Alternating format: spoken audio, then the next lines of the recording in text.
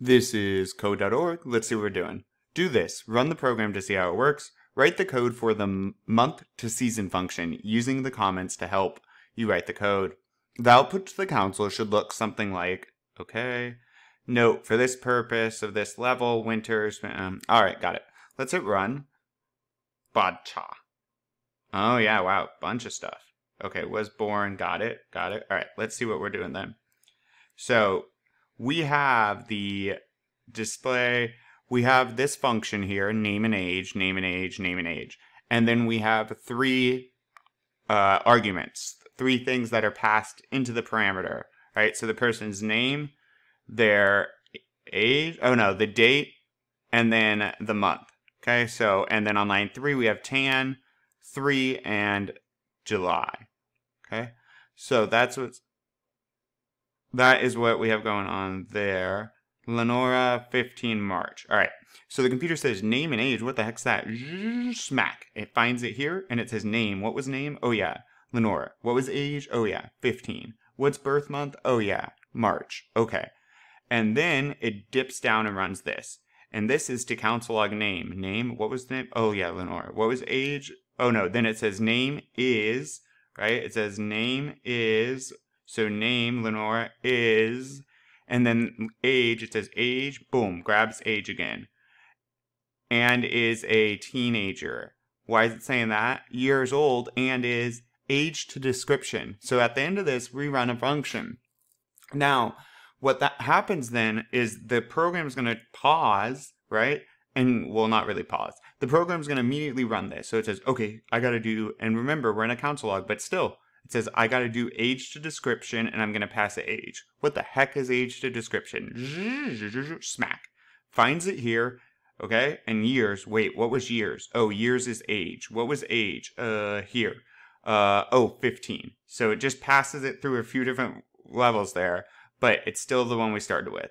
Now it looks like this function runs, and it's an if statement. So we're at 15, so if less than 3, nope, less than 5, nope, less than 12, nope, less than 15, yes.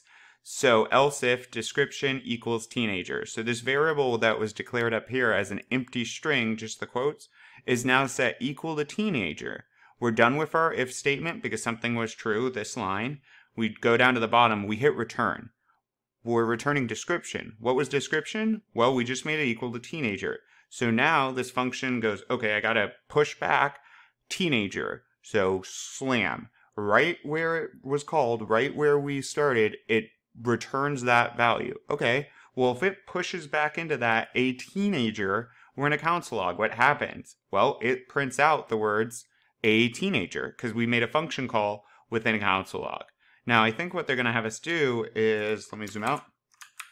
Yeah, so it looks like they want us to do, what is this? Month to season. So let me reset that. Do they even, yep, we have, oh my gosh, they didn't give us much, did they? So month to season, and we know we're going to pass in the month. And the month is a word. Okay, and they gave us these, which is actually super helpful. So, what we're going to do then, there's a few ways to do this. So we could do one big if statement, and that would totally work. We could also do an array. I'm going to do this as straightforward as I can. I don't want to make life harder. So, what I'll do then is I'm going to do this. Down here, I'm going to do an if statement. You could use loops. There's a ton of ways to do this. I'm just running through them in my head right now. But down here, I'm going to use an if statement. And then I should also put a variable at the top. And my variable at the top, I'm going to put the word season and set it equal to quote, quote, nothing. Okay. Now, what am I going to ask? I want to know if it's equal to any of these months. So I'm going to write each of them out because I think that's the most clear way. Another way you could do this is to make a list or to make an array. But we're going to do it this way. I think it's the most transparent. All right. So, I'll show blocks. What it involves, I need to now, close that up. I'm going to go ahead now and in my if, I need two ands. I mean, ors. I need two ors. Or. Because it could be equal to any of these 3 months, or these 3 months, or these 3 months, and be that season. So I have ors, which are the 2 line things, right? And that means if any part of this is true, the whole thing's true, and run the code inside of it. Well, what do I want to store in there? I want to check if it is equal. What am I checking? Month, right? We pass to this function month. Where's month come from? Way up here, this function call has month, and it's referring to the month that was originally used when all of this started.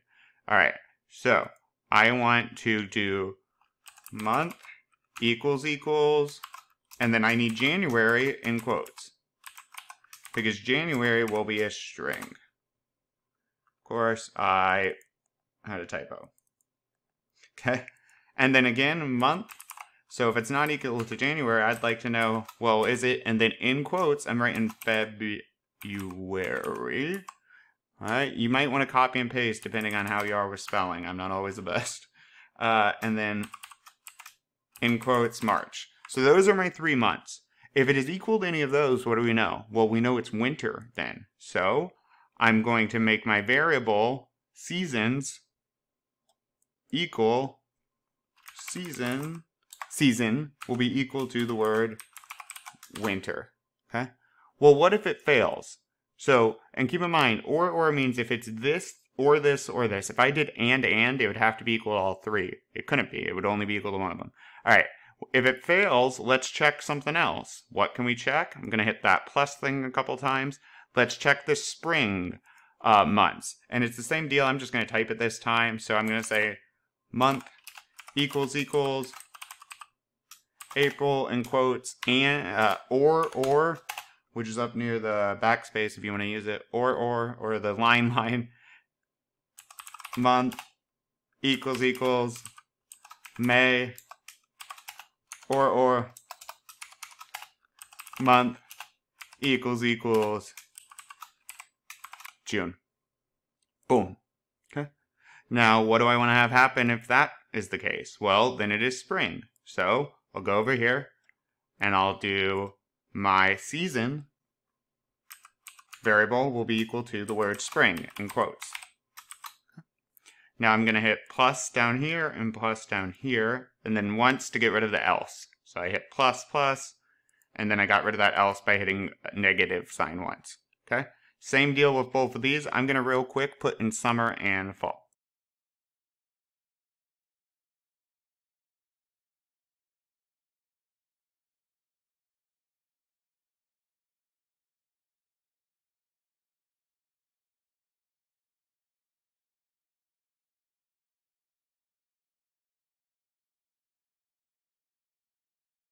Okay, now I have my or month equals for all of them. July, August, September.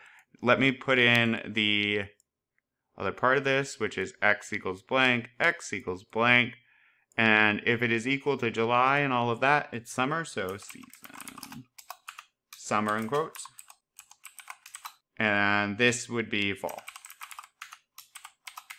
And we're not done yet. We got to return it all. So now, let me go over to function and let me have it return. What's this saying? Monthly hasn't been declared yet. I did something odd there. Oh, yeah, I added a Y. That's fun. Okay, we need to return it. And what happens, like I explained earlier, when we return it, not in your if, we want to make sure it runs no matter what. So at the bottom, outside of the blue thing, I'm going to put return season. And what happens then is when we call this function all the way back up here, okay, when we call this month to season, it goes and runs the code, it pushes out whatever, say April's past, so it says April, oh, it's spring, and then it says return the season variable. What season? Season would be spring, and it pushes out to the console spring, because it's in this console log statement. Let's try. But that one is tricky. Woo! We did it, though. Tricky. Big if statement there. Right? Returns are super important. Let's keep going.